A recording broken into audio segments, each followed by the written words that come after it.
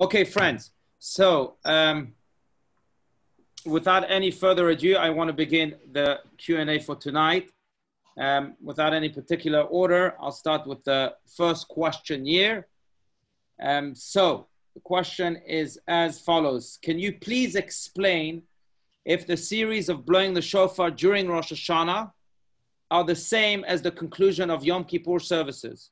Specifically, if the sequence of Tekiah, Shevarim, Teruah sound are the same at Yom Kippur after Ne'ilah. So it's true. There are two times in which we blow the shofar. One is Rosh Hashanah. One is at the conclusion of services on Yom Kippur.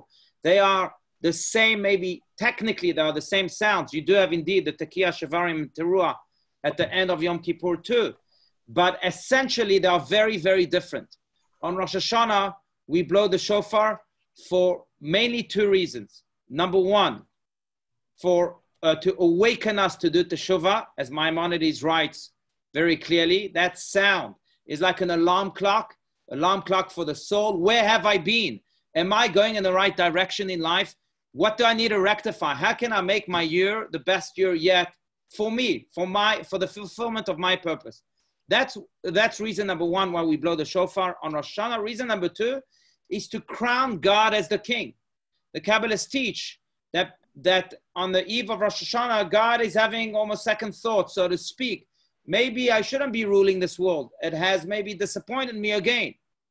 And on Rosh Hashanah, part of the prayer is called Malchuyot, because that's when we beg God, please be our king. We want you. We can't be without you. So we crown God as the king, as kings in the world are crowned. How are they crowned? With trumpets, with a whole parade. Year two, we parade the streets and we blow our trumpet, which is the shofar. So that's the reason really why we blow the shofar on Rosh Hashanah. I mean, there are other reasons, but those are the two essential ones.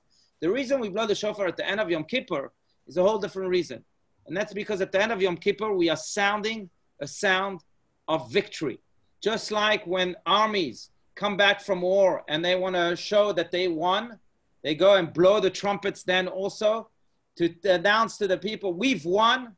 So too, at the end of Yom Kippur, the shofar is a sound of victory, in which we say to God, look, we've won over the evil inclination. We are going to dedicate ourselves completely to the good inclination. And in general also, we've won over all of these prosecutors in heaven who didn't want to give us a good year, who wanted you to issue all the bad decrees. We know we won. We know that together with you, God, we will be blessed with the best year yet indeed. So that's the reason we blow the shofar at the end of Yom Kippur. Technically, the sounds are different, but essentially they stand for different reasons. Another little difference is that on Rosh Hashanah, in order to fulfill, so on Rosh Hashanah, it is a mitzvah to hear the shofar. And that's the mitzvah of the day. Really, there's no other real mitzvah. There are many customs, like dipping your apple in the honey and wishing each other a Shana Tova and so on. But the mitzvah is blowing the shofar.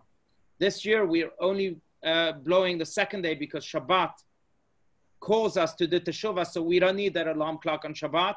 And therefore, there's no blowing the shofar on Shabbat. But on the second day, on Sunday, there will be the blowing of the shofar. But again, it's a mitzvah to listen to the shofar on Rosh Hashanah. At the end of Yom Kippur, it's only a custom. It's not a must. If you didn't listen to the shofar at the end of Yom Kippur, yes, you missed out on an intensely spiritual experience. But still, you didn't miss a mitzvah. Now, because of that also, there are more sounds on Rosh Hashanah. On Rosh Hashanah, technically, one should listen to 100 sounds of the shofar.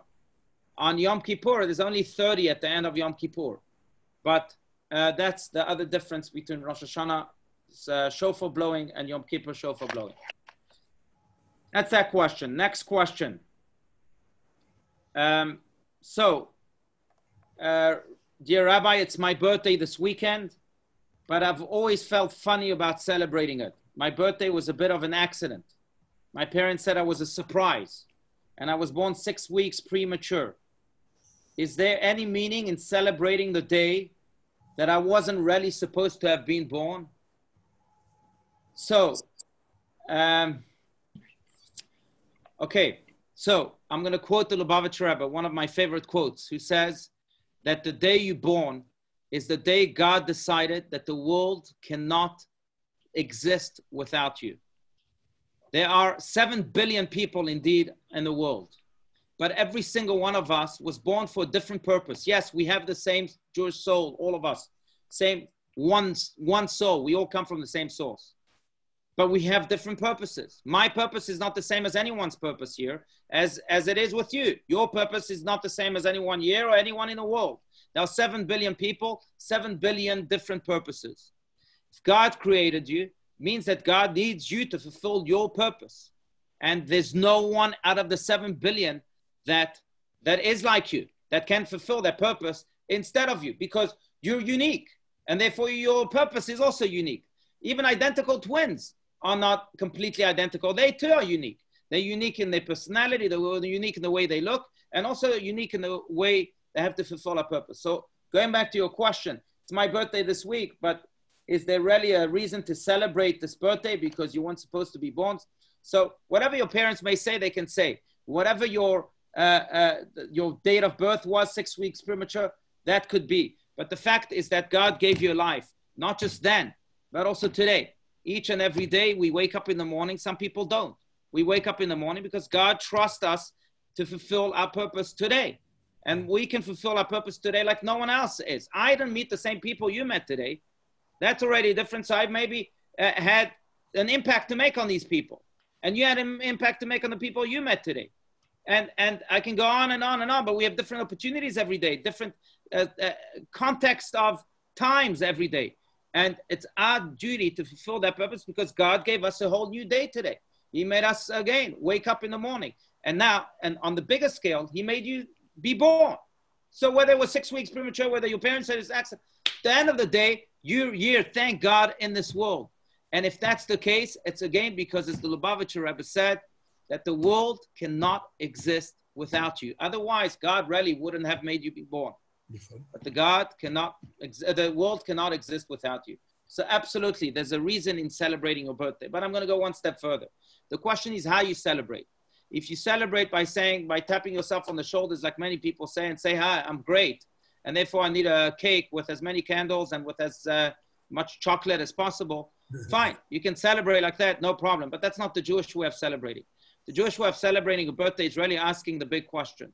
So if I was born for a certain purpose, am I fulfilling that purpose? If God decided that the world cannot exist without me, and therefore he made me come here, am I really fulfilling the reason for which God created me? That's the way we should be celebrating. A day of one's birthday is a day of tremendous introspection. Speaking of Rabbi Steinsaltz, I remember how I had the immense privilege of celebrating his birthday. He hated birthdays because those questions, those thoughts, in a way kind of depressed him. And he would tell us each and every birthday that those are the questions that one needs to ask during his birthday. But when he asks himself those questions, he feels like he's almost wasting his time. Now, if he feels that way, a man who accomplished so much and never slept to dedicate himself to the Jewish people, to making Jewish knowledge accessible to all, then how should we feel?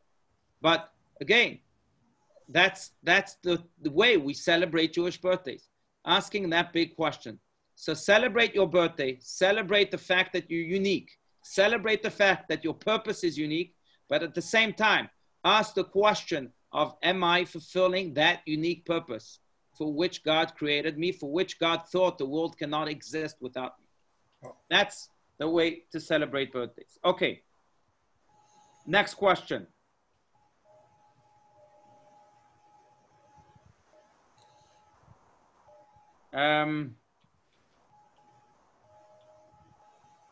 I had a question here and it's gone. So, oh, there we go.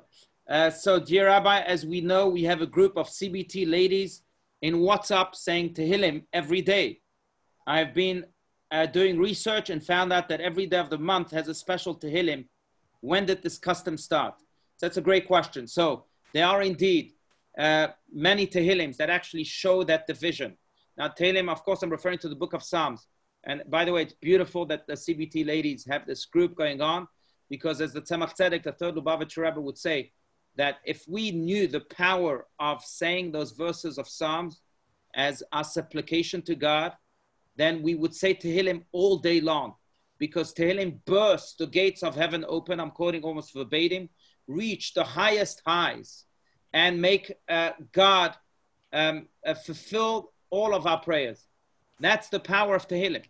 So it's really beautiful that you say this on behalf of our community and, of course, on behalf of the Jewish people in the world. And I'm sure your Tehillim has immense effect on high. But speaking of the divisions, yes, I would encourage everyone to do that. I personally do that. I say Tehillim every day based on the way the Tehillim is divided. So because we have sometimes 29 days in the Hebrew months, or sometimes 30 days in the Hebrew months, you would end up saying the whole Tehillim in either 29 days or in 30 days. But it's divided into really 30 sections.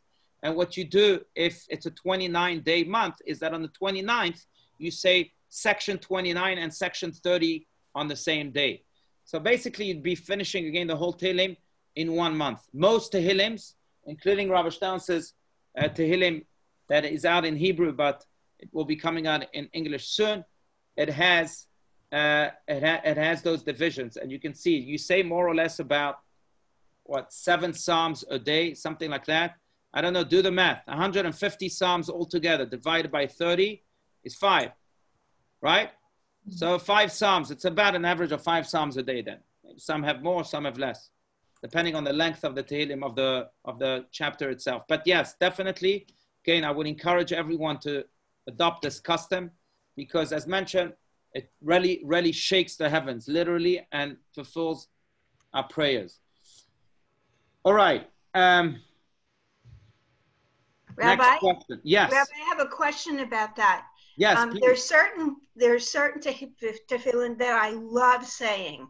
Yeah. And I can't go to sleep without saying them, even though they're the same.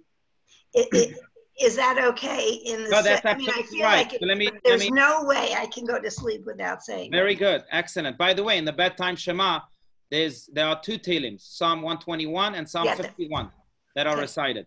But I will say this, that of course, the book of Tehillim has, King David wrote each Tehillim with a different intention.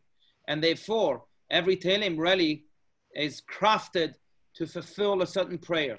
So for example, 121 that we just mentioned is a Tehillim that is crafted really to in times of suffering, in times of sorrow. Tehillim number 20 is more or less the same. Then you have Tehillim that are for good occasions, like the Hallelujahs in the end from 145 to 150, and many other occasions. So you're right. Every Tehillim is its own purpose, so to speak. Thank you. Thank you. Okay, friends, this is the last question I received this week, and this is an opportunity again to remind you, please send more and more questions. We'll open this up to more questions after this question. But this is how it goes. Dear Rabbi, skipping a few lines. All right, as you know, I've been searching for a good Jewish husband for quite some time. So I have to ask you, why does it seem like all of the good Jewish husbands are already taken? Rabbi Allouche, can I tell you a joke? It's like a parking lot. All the parking spots are gone except. Well, I disagree. Right, I understand the joke, but I fully disagree. So I want to clarify a few things. Number one, you never know, as we said last week, you never know what happens behind closed doors. They may seem good to you on the outside. Maybe they're not as good as you seem. But secondly, I'll tell you why. Very simply, Kabbalistically, spiritually speaking, but also practically speaking, because Jewish husbands have found their halves, and therefore they're wholesome. So the Jewish husbands that are not taken yet are halves. You see them as halves, justifiably. The husbands that are taken are wholesome, are whole. Anything that's whole seems better. A picture seems better in a frame. A couch seems better when it's well positioned in the lounge. When it comes together with its other half, it seems better, absolutely. So I would say this. So what's the solution? Start looking at yourself as a half, and start looking at available Jewish men as halves too. And then figure out which half fits your half, instead of figuring out which wholesome fits mine. Wholesome and half don't go together. Try to figure out which half fits your half. See yourself as a half, though. Don't think you're wholesome. See yourself as a half. And then figure out who's that half that will complete your half. But that's the reason why all these Jewish husbands that are already taken are seem better, because they're wholesome. Now, how can you figure out who fits your half? I've said this already in the past. I think you need 3 measuring sticks. Measuring stick number 1 is see if you can find someone with common goals. I think that's tremendously important. Common goals technically and common goals spiritually. For example, do you want to live in Phoenix? Do you want to live in Israel? Or do you want to live in New Zealand? Because if you have 2 different places where you live, that's not a common goal. That's going to create conflict. Spiritually speaking, what type of home do you want to really run? Where do you want to send your children when you eventually have children? To Jewish schools, non-Jewish schools? What type of Jewish schools? You need common goals almost on every subject in life. That's number 1. Number 2, I think you need common values. And again, that's why you have to ask those questions. Are you going to celebrate Shabbat at home? Are you going to keep kosher at home? Are you going to go to synagogue? Are you people that study Torah? Are you going to go to classes together? Are you going to common values? And number 3, I think you also need a click, an attraction. There's a reason why we are attracted to some people more than others, because they belong to that pool of halves that we potentially can click with. But you need a click. You need to be what's called in Hebrew, Meshichat Alev. You need to have an attraction of the heart. Now, I'll add to that what Rabbi Steinmetz adds to that, and that is that you also need, if possible, that's not as important as the first 3, but you also need common interests. I think that men and women, as he puts it, men and women are different enough that you don't need to add more differences if you don't have to. So if you both like sports, if you both like, I don't know, fancy restaurants, or if you both like playing bingo together, whatever it may be, then it can really certainly help the flow of the relationship.